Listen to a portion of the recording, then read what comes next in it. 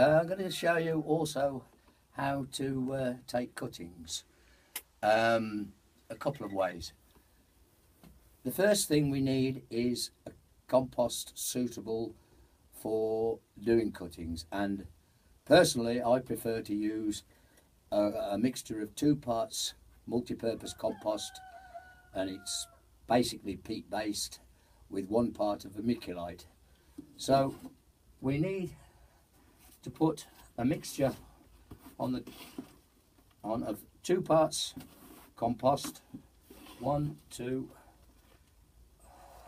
and 1 part vermiculite. Now a medium vermiculite is the best, and give it a mix.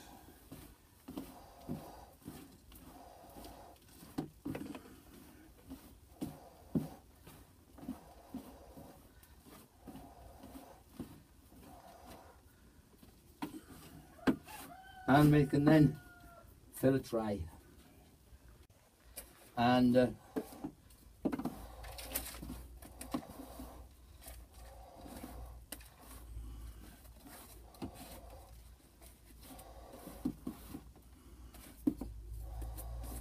just level it off with a piece of wood.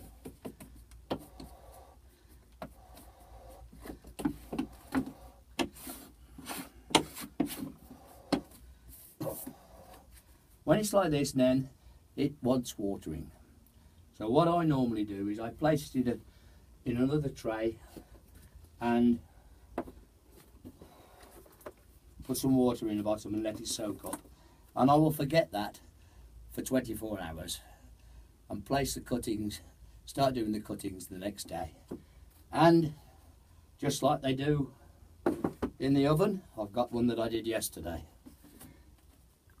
We now want to plant to take the cuttings off.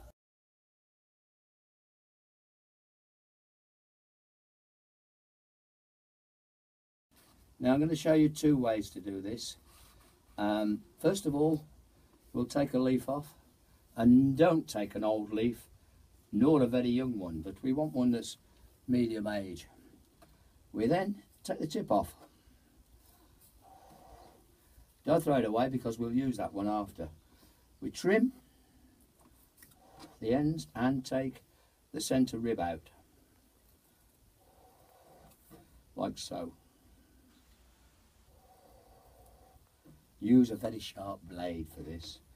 So we end up with 2 halves and a centre rib. Centre rib can be discarded.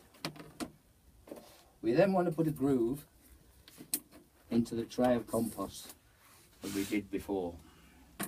So we put a groove across the tray, round about 1/2 inch deep, 4 or 5 centimetres.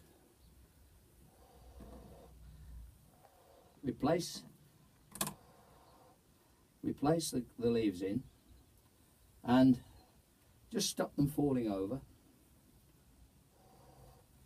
and we put a certain variety in there. So we put the label in because we don't want the blue one coming up pink and the pink one coming up blue. We then know what it is. We can then do others and fill the tray up. We'd probably get 4 rows in this tray. Now to go back to the tips, if you can use about a 5 inch pot, 3/4 fill it with compost.